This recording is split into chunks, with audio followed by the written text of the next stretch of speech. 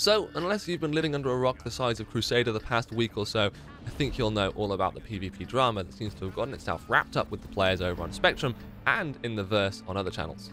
Now, for a quick update, or a quick, perhaps maybe reiteration on what that problem actually is, SIG decided to finally punish a few players, a few select extreme players, specify that first, and ban their accounts from playing this early access alpha tech demo. Now, I have my opinions, but first of all we have to start with the facts, of course. SIG specified that their reasoning for doing this was to remove excessive player killing. This was quickly retracted and adapted and changed to have a more accurate meaning, and it seems that they have rested on the fact that they are only trying to ban players that take excessive measures to grief particular targets. Now, it's not like SIG are defending particular targets, but it does make it easier for those targets to report a problem like harassment or continued griefing or continued PvP killing and label it as griefing or harassment. If all of that sounds pretty normal and understandable to you, then great, because it's hard to really get into the mindset of a company that doesn't truly explain themselves, not even with their patch notes. Now, on to my opinion. This video is just supposed to be a quick post-it note, a stamp on my channel for anyone who comes by to watch to really see what I think of this drama and how I think it might affect the game going forward.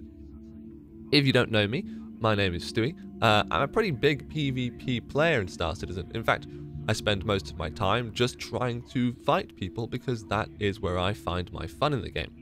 Now, like many, I am waiting for Theatres of War to really help me push that avenue of adventure and really try to make PvP a continual thing on the channel.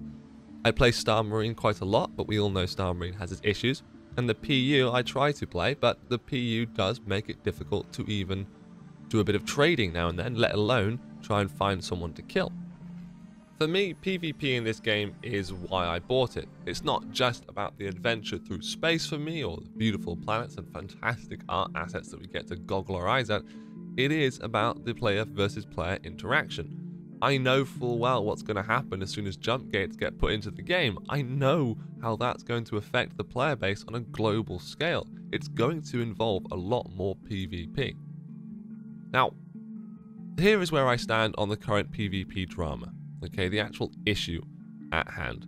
I do understand where SIG is coming from. I understand why making excessive attempts at targeted player killing or going out of your way to track down and try and follow a certain player and constantly disrupt or get in the way of their general gameplay adventures. Maybe even looking at content creators and streamers and trying to spoil, I'll put that in little quotation bunnies, and try to spoil planned events. Daymar Rally, for example, it's an international affair, everyone knows about it, it happens every year. That is an organized event set up by organized people. But are the PvP players that go there to try and disrupt it breaking the game?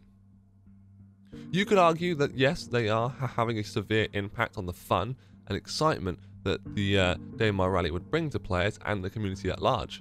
But you could also say that this is the game. Large groups of players trying to do some sort of organized event being disrupted by another organized group of players trying to do an organized event. It's just that one organized event is solely focused on disrupting the other. Personally, I see this as just the future of the game. Just like with star maps or just like with jump points, people are going to organize and try to control jump points. If I know that a certain organization controls a jump point, does that mean that specifically targeting those players on a daily occurrence, weekly, maybe even monthly, actually is griefing to an extent? Is that excessive player killing? Now, I know a lot of you in the comments and probably over on Spectrum or maybe even a developer, if they're watching this, knows full well that that is not probably, again, probably in quotation bunnies here, is not probably the direction SIG want to go in. I think they're okay with certain aspects of the game and events causing large PvP interactions. It's just, where is the line drawn?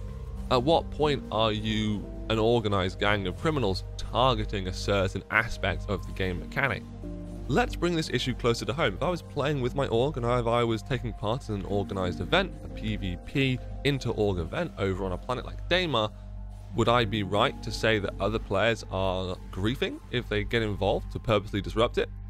In my opinion, it's not difficult to say, oh, those guys were stream sniping. They can clearly see that we're playing over on twitch.tv/mega org event PvP Daymar. Please Sig, ban them. I think that taking the risk alone to just have a big organized event in-game, in-verse, not on a private server, is obviously a risk you are taking. You are saying to other people just on that server alone, hey, we're over here doing this thing, please, try not to interrupt. Now, you could argue that it's very different when natural players on the server interrupt that fun because, well, they were there first perhaps, or they just joined randomly. Maybe Sig are trying to target those that actively disengage from their server, log off and log back on just to try and connect to yours.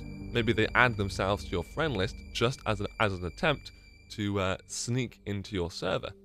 All of these things I can definitely see as arguments. I just don't know how valid they are on the broader spectrum of how the game is actually played. I don't think it should be a quote-unquote crime or excessive player killing to try and interfere with something like the Daymar Rally. The Daymar Rally is a fantastic event, but not only is it a fantastic event set up by fantastic people, it's also a time where PvPers get a chance to really do something. And yeah, I do think that PvP criminals and pirates, especially people that want to be known across the verse as pirates, big organized events are a fantastic time for them to make a name for themselves, and I don't think that's a bad thing. If we had a Daymar Rally and some very well organized, very well prepped people managed to completely and systematically take over the event, destroying ships and destroying the actual operation, yeah, there would be a lot of very upset faces in the community. But is this not the game? We could argue about the morality of not getting in the way of big organized events like this because of how important they are to some players. But then are we limiting the actual enjoyment factor of those pirate groups that do want to have something meaningful to do? Just being a pirate PvP player, just being a good bounty hunter, just being a good combatant isn't something that's going to get you recognized. Being a winner in the Daymar Rally, however, is something that's going to stay with you for a long time. And I think disrupting the Daymar Rally is equally just as much of a mighty feat. Basically, what I'm saying is, yes, if you are going out of your way to follow a particular streamer, to follow a particular player, to jump servers, to add yourself to their friend list, to make alternate accounts just to add to their friend list in an attempt to log on, disrupt, and target that one individual repeatedly and repeatedly over and over again, yes, I can see why SIG should and would ban that sort of conduct.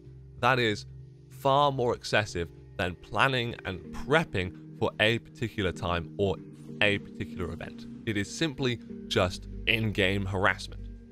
In real life, you are not allowed to just stalk someone, start copying all their information, following them around. You're not allowed to just be a nuisance to them on a day-to-day basis. But as much as you also aren't allowed to plan a bank robbery and successfully commit it in real life, in games, this is where those people, criminals and pirates who legally can't have fun, not saying that they would of course, but let's just go with the hypothesis here, legally can't have fun in real life, get to have their fun in a video game. And also those people that want to be heroes who, again, legally can't in real life because of ramifications and consequences, can go and be heroes in game. This seems to have been started a lot by individual players complaining about excessive PvP killing. I do it myself. When I find a miner who's mining and I try to call them, if they don't respond, I open fire. Sometimes, and I'm going to be honest for the sake of transparency here, I'll fly in front of their laser so that they become hostile and I get to kill them for free. To me, this is just playing smart. It's part of the game. And yeah, it's arseholey and I feel a bit dickish, but that is the cheeky fun of video games. And Star Citizen allows you to have some of the best flexibility and open fun available if you're willing to put your mind to it. I think players who complain about excessive PvP killing need to understand that the game is more than just themselves. If you want protection whilst you're mining, in the game, in the future, you should either be mining in a highly protected area anyway, maybe an area of player interest, so there's lots of other players around to protect you just naturally, or by hiring some sort of NPC or player protector or guardian to look after you. Frankly, if you are out in a prospector expecting to be safe 24/7, you just don't understand the game, in my opinion. But also, if you're trying to say that an organized group of people can't try and disrupt an organized group of people, well, you again are completely misguided on the direction of this entire game. Org versus org combat, or, to the more extreme as we've discussed, that is the game. Big global events that matter and cause forever lasting effects. That is the game, and that is what Star Citizen will eventually be. It will be a living world, a breathing world filled with player interaction. We all know that we're not going to be able to control an economy. We all know that we're not going to be able to massively disrupt the politics of this game. But what we do get to do, hopefully one day, fingers crossed, soon TM, is have bases on Yella, maybe another base on Sullen, and control the Stanton system with our PvP players. And this is what you sign yourself up for when you organize yourselves in a game built around PvP. Thank you guys very much for listening to my thoughts and opinions on the matter. This is just a video which I really hope resonates with some of you and mostly starts a discussion. Remember, I am trying to grow this channel. I do my best. I am very busy at the moment, but I wanted to get this video out to you because it's important to me. PvP is a huge topic in this game, caused a lot of drama, and I need the clicks. No, I did have some opinions I wanted to share, and I think you've heard them today. If you have your own opinions, let me know down in the comments below. If you liked the video, click the like button, maybe even give me a little subscribe. That would make me feel very good inside. Go check me out on Twitch as well. I might even be streaming. I know, I do that. Mental. And until next time, I'll see you then. Goodbye for now.